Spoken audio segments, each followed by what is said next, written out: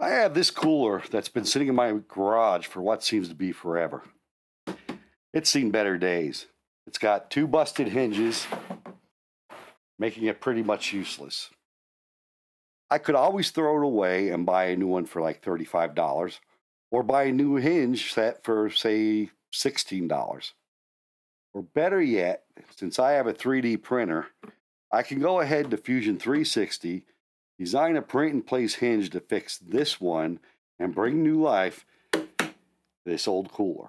Now, if you don't have Fusion and you're using it for personal use or you're a hobbyist, you can go download it through Autodesk on their website. I'm going to show step by step how I designed a print in place hinge. I'll print a set and get this cooler back in service. It'll only take about 10 minutes to draw this up. I've already removed the hinge to get my dimensions from. I'm Bill, and this is Pushing Plastic.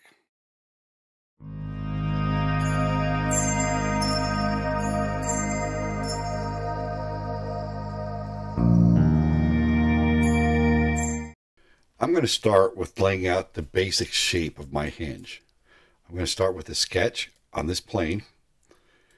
In the center of my screen, I'm going to draw an 8mm circle. On each side of that, I'm going to place a rectangle. I'm going to make the distance from the center of the circle to the outside of the rectangle half of my width of my hinge. Now I don't want the vertical line here overlapping. I need to maintain at least 1mm of space in there so the hinge will be able to open and close. I know my base thickness is 2.6mm.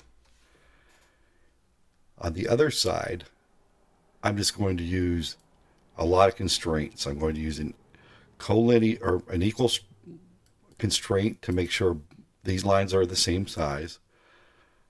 I want to do the same for the vertical, and I'm going to make sure that I'm collinear on the bottom. I'm going to add in the same dimensions I did before.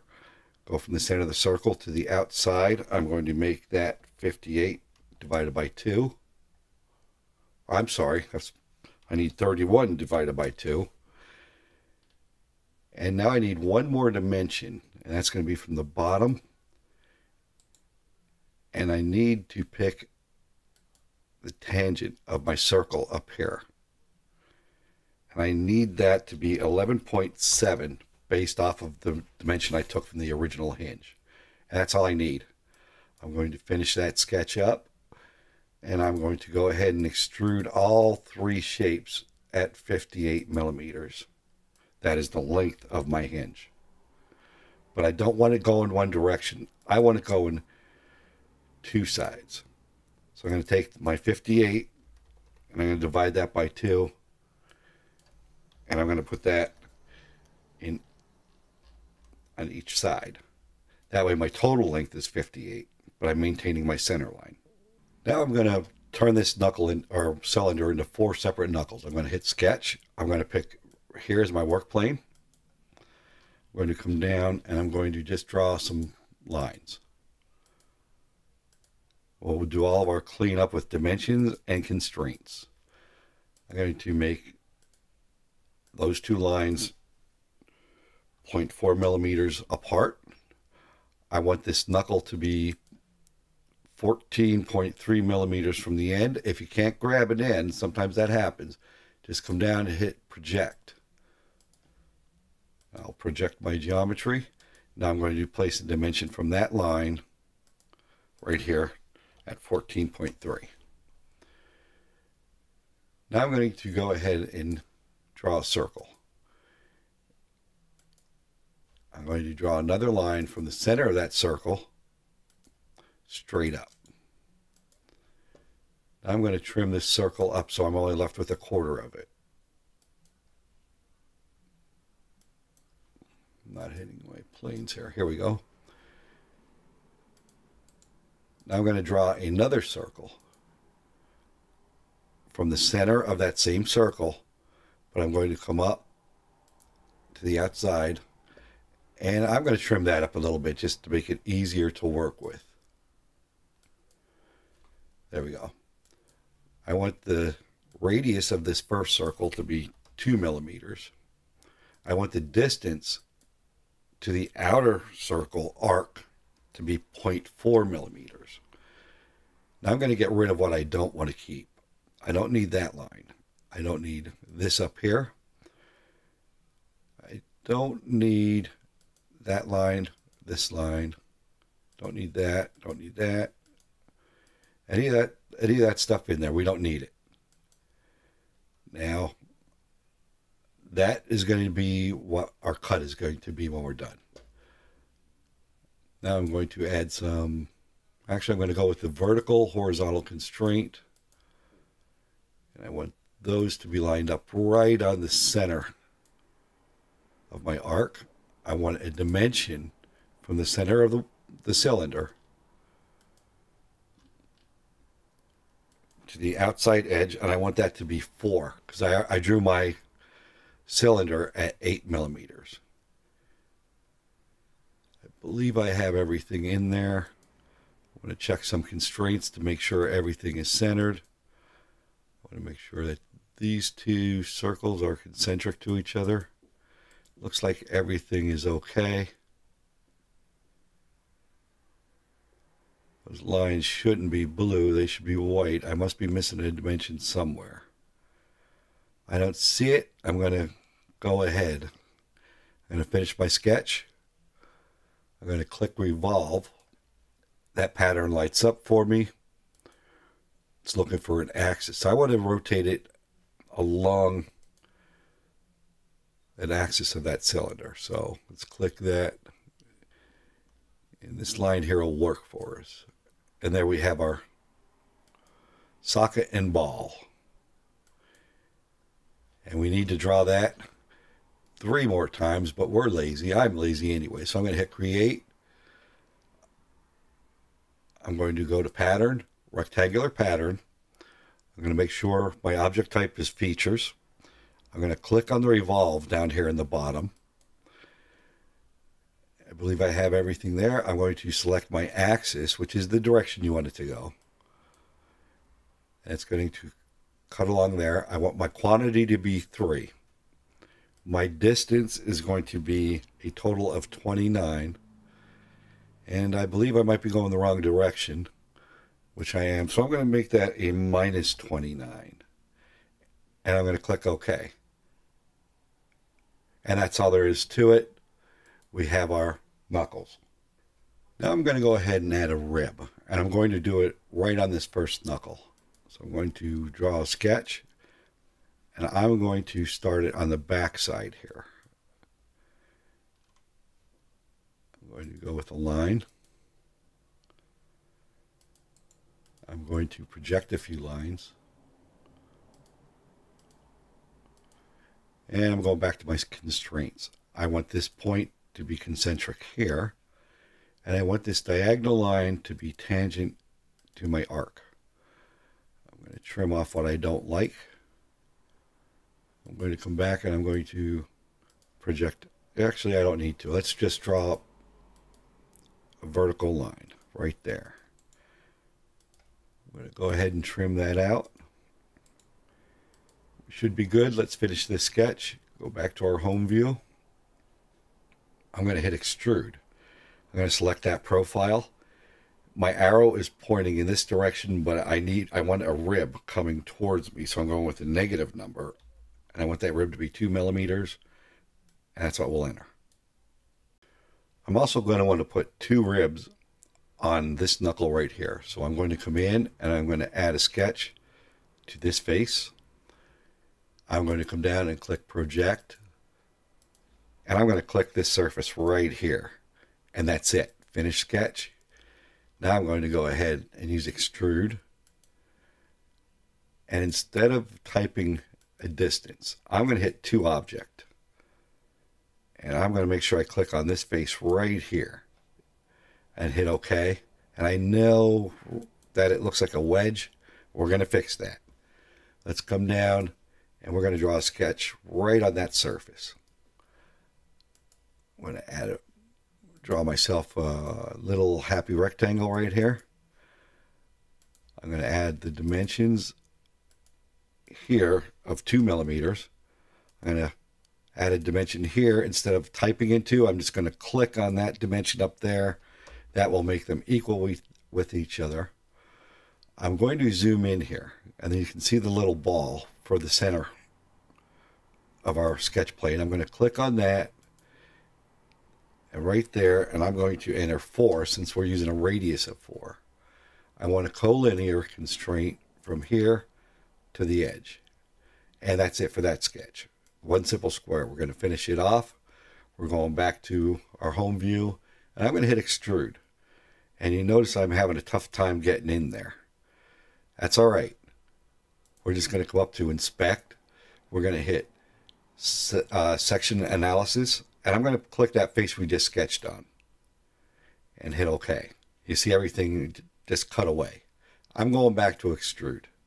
I'm going to pick my profile.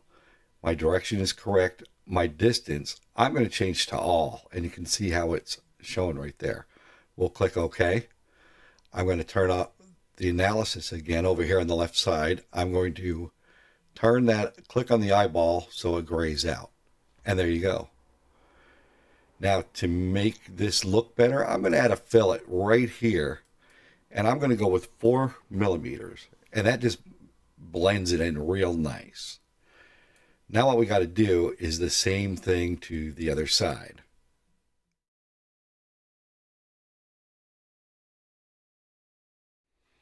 But I do want to go back and make sure I round off this corner with a fillet.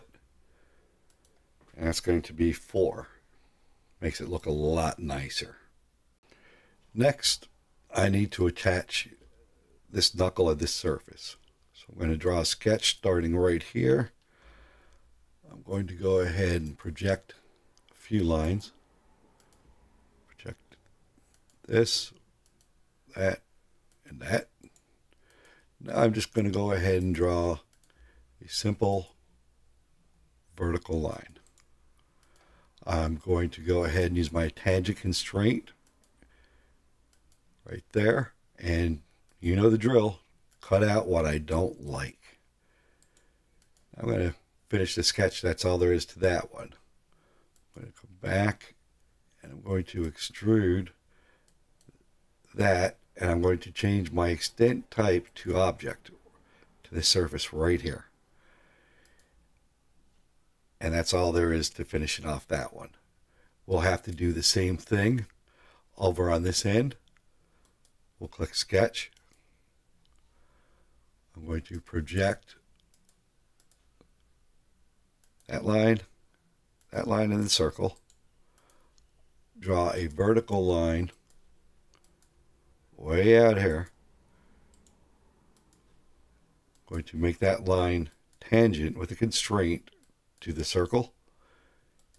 Trim out what I don't need.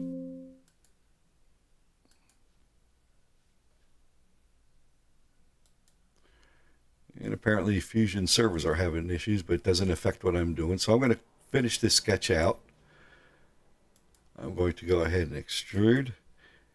Change my distance to this object. And that's looking like a nice little hinge. This hinge would be usable as it is right now if it had some holes. So let's do that. Let's select sketch. We're going to click on the top surface. Now I could draw circles for the holes, but what I'm going to do is use point. And I'm just going to click in the 4 corners or thereabouts. You see it left little white dots. I'm going to use my vertical horizontal constraints to line everything up.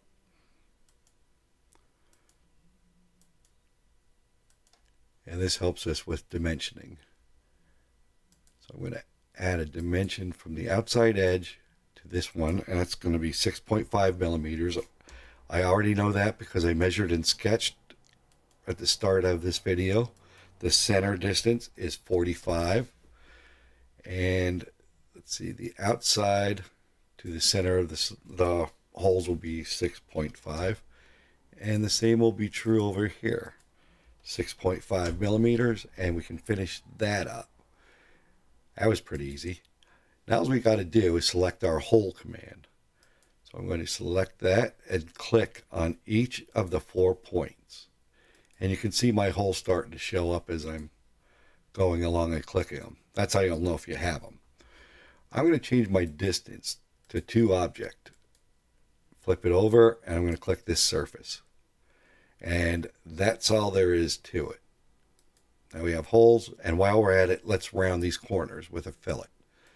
I'm going to select the fillet command, and I'm going to pick each of the 4 corners. I got one in the back here I need to get. And I'm going to make those 5 millimeters. And that's looking pretty good if you ask me. I'm going to add a little bit of strength right in here by adding another fillet on this edge and this edge. And I'll do the same thing on the other side. And I'm going to make those 2 millimeters. If I go any more than that, I risk getting into the center of the hole. Or into the hole, not in the center, but... And there you go. Now I'm going to want to go ahead and save my hinge. I'm just going to call this cooler hinge. I'll save it in the location cooler hinge. And next we'll go ahead and we'll export that out as an STL, and we'll print and see what we get.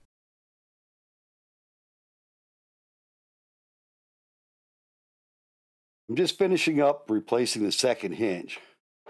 Let's see how we did.